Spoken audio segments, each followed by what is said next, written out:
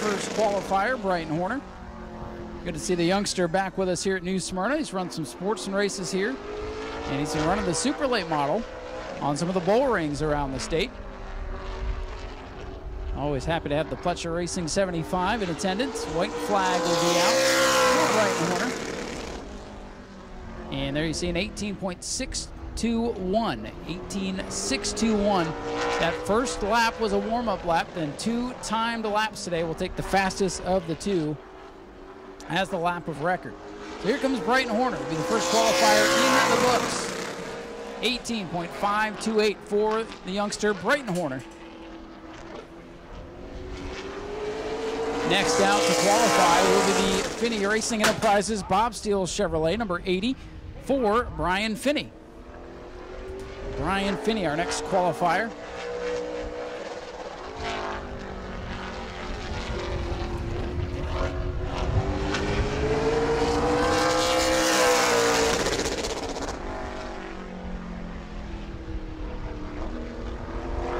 Brian Finney on track now, trying to beat an 18.528 from Brighton Horner's number 75.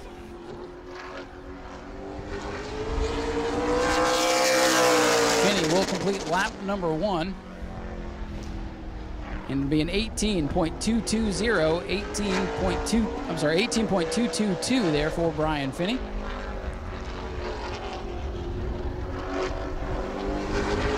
Checkered flag will fly this time for Brian Finney. 18.234 there for Finney on lap number 2. So Finney goes to the top of the board. I'm not sure why it's not reflected on the board there, but Brian Finney is the fast qualifier. Trenton Hennick will be our next qualifier in car number 15. Made the start out here in the Orange Blossom 100 during the World Series back in February. Has renumbered the machine to number 15 for this week's contest. So Trenton Hennick in the 15, turns down the green flag. Remember, that first lap doesn't count. It's a get up to speed, a dead lap, a warm-up lap, whatever you want to call it. So rookie driver Trenton Hennick, our next qualifier in the 15.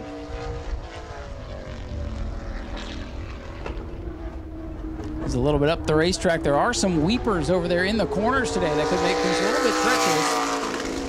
20.892, so Trent gonna look for a little bit better second lap here. And you might be able to see those weepers from where you're sitting. That was some of the conversation during the drivers meeting today. So we've actually moved our start box up a little bit today to try to keep all 4 tires in good contact with the asphalt for starts and restarts. Checkers are out for Trenton Hennick, a 20.305. That'll keep him 3rd out of the 3 qualifiers.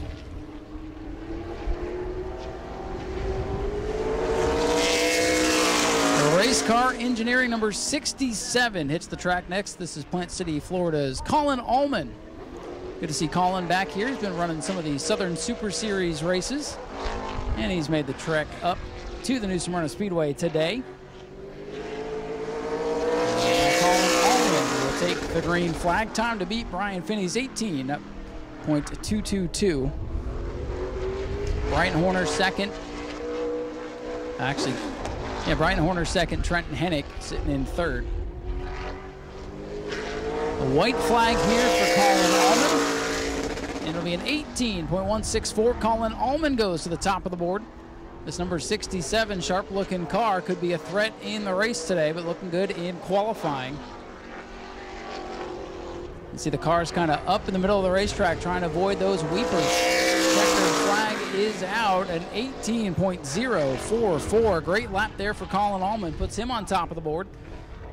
And Daniel Webster will be our next qualifier here in car number 33. The right foot down Webster Race Cars machine with the Wrangler scheme. We've got a couple of Wrangler paint schemes in attendance. 2 super stocks and now this super late model, all from different teams. Sharp looking super here for Daniel Webster. Surprised to turn on the old Facebook machine today and see who was coming. So the green is out for Daniel Webster. Ran a couple of times out here during the World Series. He's had some good runs in the SRL Sportsman Series. One of the top point drivers in that series. That'll be at, I believe, Auburndale next week. And Daniel Webster will take the white flag in 18.107. That puts him second on the board on lap number 1. And we take the fastest of the 2 laps. So we'll see if he can pick up here. Colin Allman sitting atop the board, 18.044 seconds the time to beat. Checkers are out. And just a small pickup there. Second for Daniel Webster, 18.104. Very consistent laps for car number 33.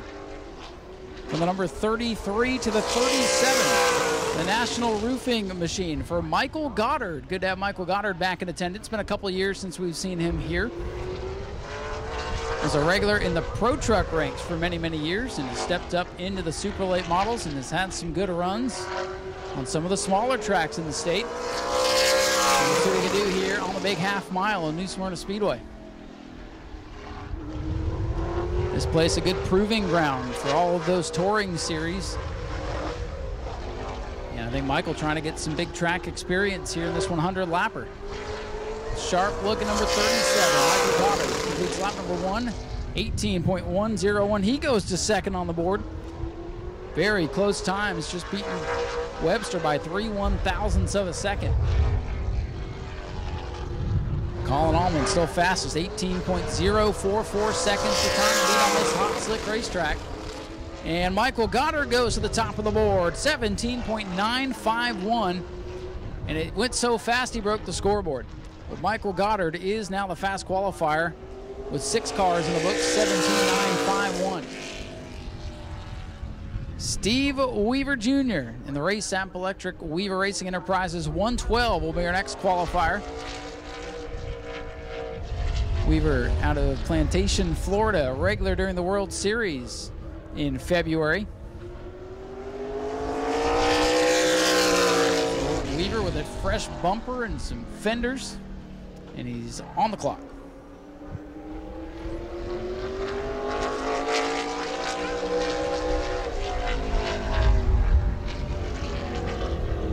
Steve Weaver will come by and complete his first time lap. And Weaver will clock in at 20.700 seconds, 20.700 seconds. Again, you can follow along with Race Monitor if you have that app on your cell phone. Time to beat Michael Goddard, 17.951.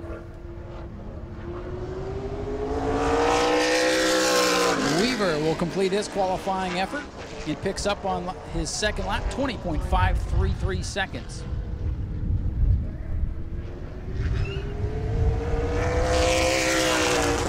The Freedom Medals, number 28 for Timothy Watson, a surprise entry here today. Former outlaw champion at the Five Flag Speedway in Pensacola, so making the trek down with his super late model, Timothy Watson, will come by and take the green flag. Made his Nau Smyrna debut back here in February, the ASA Southern Super Series. And has made the trek down. He's raced at a couple of the Florida tracks over the past year or so. Been at Auburndale. I think he was over at Citrus. Now going to try his hand once again here at Nau Smyrna. He was way down on the bottom of the racetrack. You can see that car get just a little bit twitchy. An 18.131. Watson will be 4th on the board.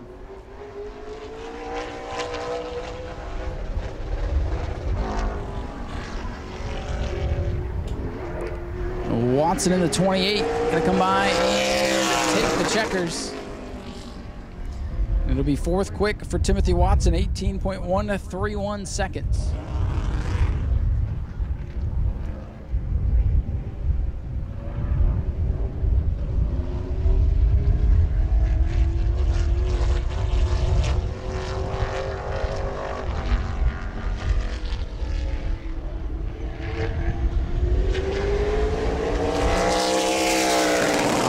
Qualifier hitting the track will be car number 70 for Gavin Graham.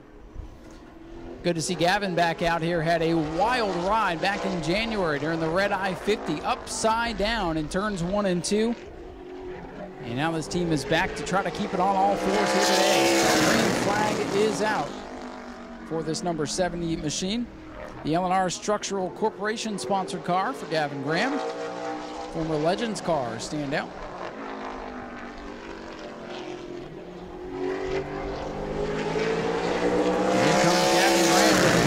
Number 1, an 18.098, 18.098. That is a pretty good lap there for Gavin Graham.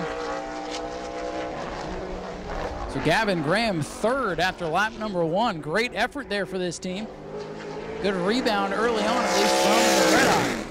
And an 18.104, he'll slow down a little bit there on that lap. But again, we take the fastest lap. So third fastest for Gavin Graham. Michael Goddard still sitting atop the board.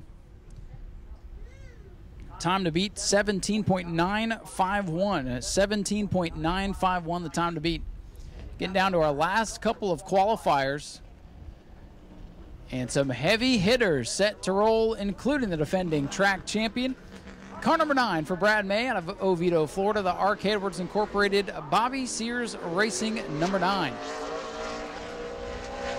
It's kind of the mayor of the new Smyrna Speedway. David Rogers passing the torch to this man, and Brad May has been the man to beat here as of late. Struggled just a bit during the World Series, but you get a whole different field of competition in February. Cars coming from all over the place. It's a great, like I said, a great proving ground here at the track and a great field to compete against. And these guys were kind of middle of the pack in the World Series. Let's see if they've gotten that better as Brad May takes the green flag. And good news for you folks, I see a couple more race cars coming in the back gate. Again, a little bit different starting time today, so you might see a couple of late arrivals tonight.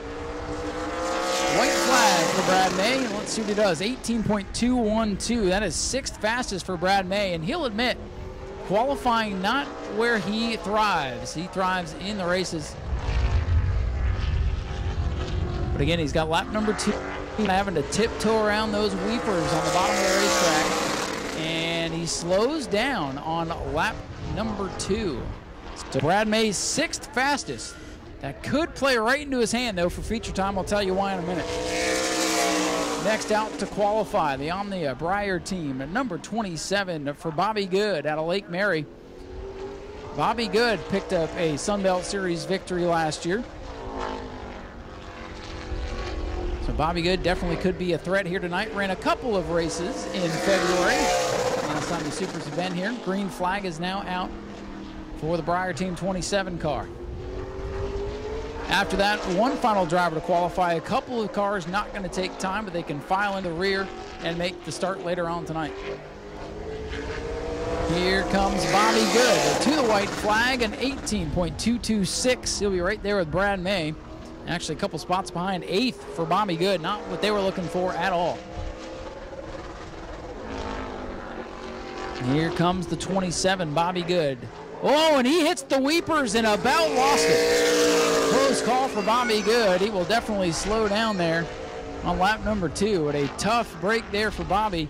Again, we talked about the weepers with the drivers, and you see Schofield wheeling it sideways. Jeff Schofield in the Earthscapes Choo-Choo lawn equipment machine. Good to see Jeff back out here on the asphalt. Been running some dirt races the last couple of months. Had some good runs over at Auburndale to start the year. Now here comes Jeff Schofield, our final qualifier for the Super Lights. A couple of cars, like I said, not going to take time or had issues in practice, including Nick White in the 22.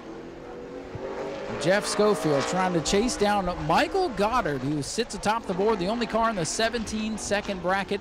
17.951 the time to beat. Here comes the veteran. Schofield slides it to the wall. First lap in the books. It's a good one. 18.131, good enough for 6th. That tells you how close the field is. The top 6 cars all within the 18.1 second bracket. It's going to make for a tight field. Schofield slides it to the wall. Not as great that he did. Checkers are out for Schofield. 18.386, a little bit of damage on the right rear quarter panel for Schofield's 07. Wow, crazy qualifying there, the last couple of cars. The track is treacherous here tonight. A lot of rain here this morning. And this old surface, she's getting repaved at the end of this year, and now you know why. Well, she's been weeping for a couple of years, so going to be a little bit treacherous. We talked to the drivers in the drivers meeting. They felt good to race. We've actually moved our start and restart zone. You see the cones up on the wall by the Flow Racing banner off turn 4. That'll be our restart zone tonight to keep the cars all on the asphalt as we go for those important starts. So to recap here, Michael Goddard, the fast qualifier, 17.951 seconds. That's a great lap for Michael Goddard. Colin Allman with a great lap as well, second fastest, 18.044. Gavin Graham in third, 18.098. Daniel Webster, a good effort in fourth, 18.104 seconds. And Timothy Watson going to come home in the fifth position, 18.131. Schofield, who just qualified, will be sixth.